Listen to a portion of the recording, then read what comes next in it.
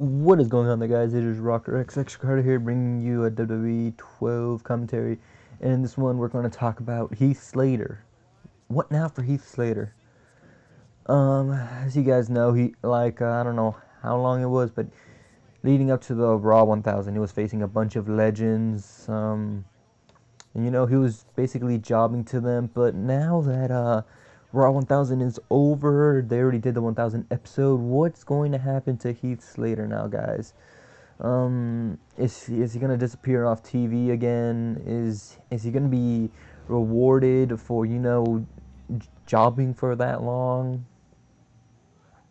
From what I've heard, he was cool about jobbing to these legends and everything. He didn't have a problem, and he was happy about it. So I think WWE might reward him. But what I want them to do with Heath Slater is to give him a push. Maybe make one of the goddamn legends be his manager. Give something to make him, give him a push, give him a chance. I think I'm starting to like him on the mic, and I think if he was given the chance, he would definitely gain from it. And I think people might like to hate him, like that person you love to hate. But also, before I continue, I also want to give two special shout outs to first one is to, hold on, let me see his YouTube name. Linux, he did a background for me and the map coding and everything because I'm not good with it. And if you guys go to my profile, you can see what he did. He made me a sick ass background. I actually love it. It's featuring CM Punk and Austin Aries. I'll leave his channel in the description below. If you guys want a background, ask him nicely. He's a pretty cool dude. And he really helped me out, and I want to thank him so much for giving me that background. I actually love it. It has Rocker XX next to the Twitter Social Blade and his designer. So if you guys want, his link will be in this. Sorry, choked on my breath or something. If you guys want to check his channel out, it'll be in the description, or go to my channel and click on the designer. Again, I want to thank him a lot for doing that, and you guys should totally subscribe to him.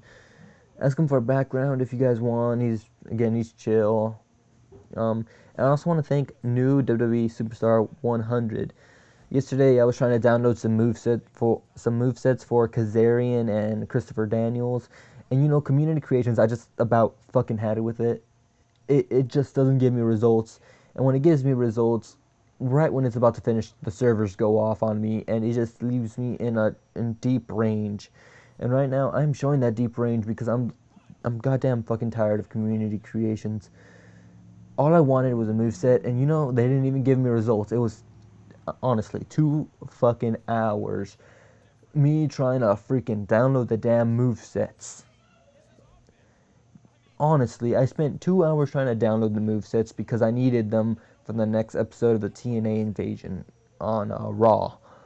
And 2 goddamn hours wasted of my life because those damn fucking servers.